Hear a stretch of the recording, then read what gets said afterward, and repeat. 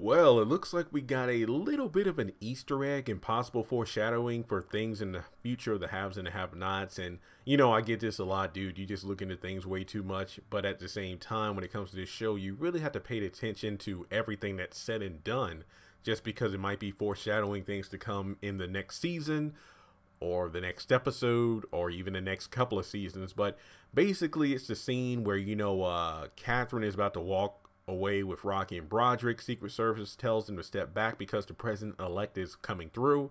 And it gets to the point where Catherine is saying, I didn't even vote for that little punk bastard. I think I was with her. So that pretty much might actually confirm that not only did Hannah and Catherine vote for different candidates, but it seems that Charles's opponent for the White House was actually a female. So is this person like a pseudo Hillary Clinton-esque character? I don't know. Will this person ever show up in the show? It's a possibility, because I think about what Hannah said, with Charles and Candace together, that'll be one term. I give it 4 years, maybe 3, 2.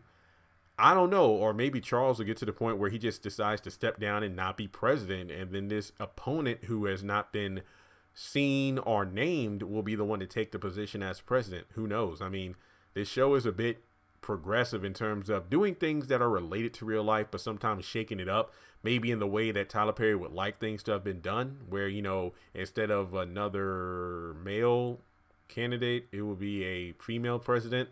I don't know, just speculating here.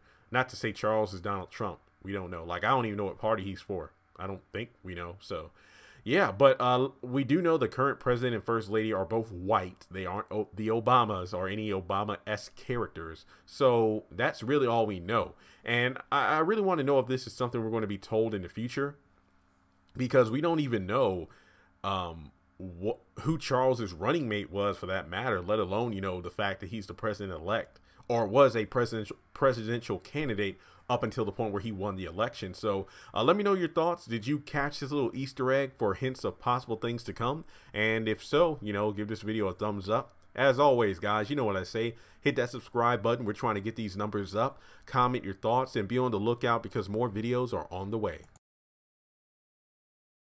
Congratulations on making it to the end of this video. If you like what you saw, be sure to hit that thumbs up button, as well as leaving your thoughts in the comment section below so we can keep the conversation going. On the left hand side of the screen, you should see a picture of Jeffrey Harrington. You can click on him in order to subscribe, but also hit the bell notification icon. That way you don't miss out on any new content.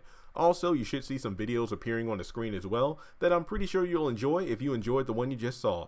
But also, be sure to follow me on social media such as Facebook, Instagram, and Twitter. Links to all my social media will be in the description below. And in order to help this channel hit 100,000 subscribers, I'm going to need your help. So make sure to share this video as well as the channel around with all of your friends on your own social media. But once again, thanks so much for tuning in, and I'll catch you all in the next video.